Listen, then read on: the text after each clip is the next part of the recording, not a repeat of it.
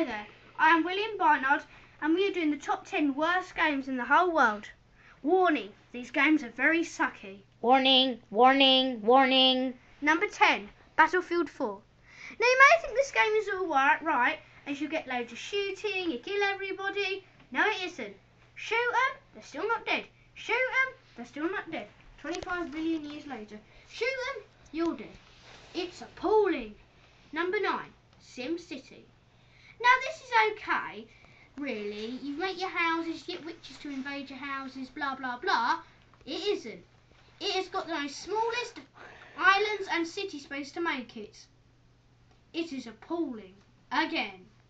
Frustration meter out of 10 would be 1. Number 8, Final Fantasy. This game is okay. It's not got brilliant graphics or anything like that. There's a good go. But I'm really talking about the graphics. The graphics are destruction. And I mean, if you have the companions are destruction. I mean, if you have like 200 little men helping to fight and the whole army somehow ridiculously dies, then it's 3 human minutes for each person.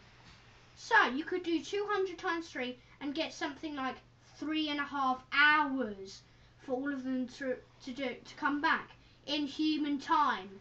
So you go away, sit there, 3.5 hours to wait for them to come back. Next slide. Number 7, Dark. A really horrible vampire game with very bad dialogue. I don't exactly need to say anything else, but this one is where you laugh at it, but you laugh it because it's appalling.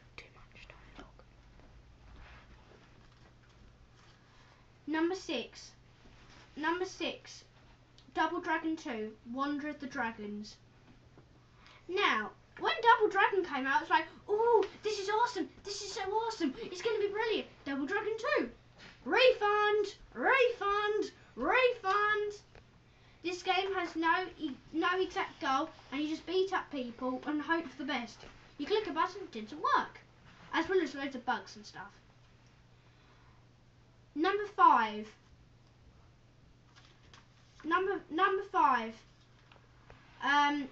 Hotel Mario. Now we are going to use the computer screen for the rest of these. Number 5, Hotel Mario. Wait. The picture. Wait, I haven't got it on.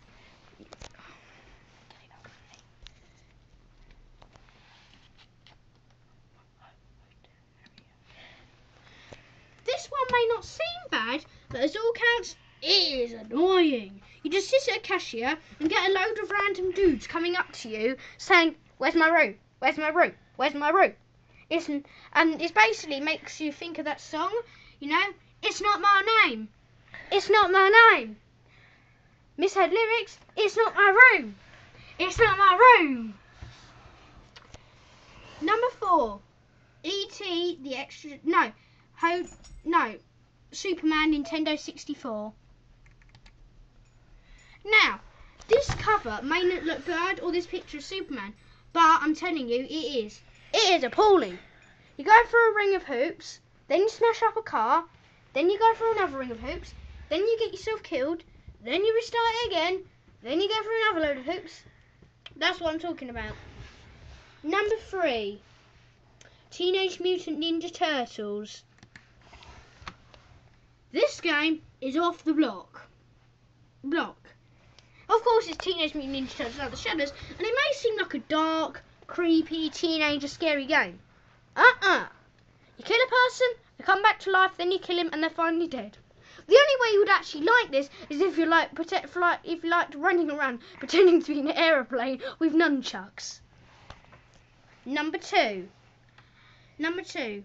E.T. the Extraterrestrial. Now, as you see, it doesn't look as bad as you think. It's got like a picture of an alien, a boy, and it has some dodgy graphics. But no, it is another awful one. There's a little 8-bit character who goes like this, and you run away from this guy who's going, doo, and you get this little green flat box to go, you can literally run over trees in this game. Number 1, Cutter's Revenge. Now, we can't find... It's not Custer's Revenge. Custer's Revenge. Now, we can't find out any picture of this because it is so appalling. It's like the E.T. one, but in this game you go, I'm dead, I'm dead, I got to the end, boing, back to the start, I'm dead, I'm dead, I'm dead, boing, back to the start. It is like that. These games have been rated ridiculously stupid. Warning, warning, warning.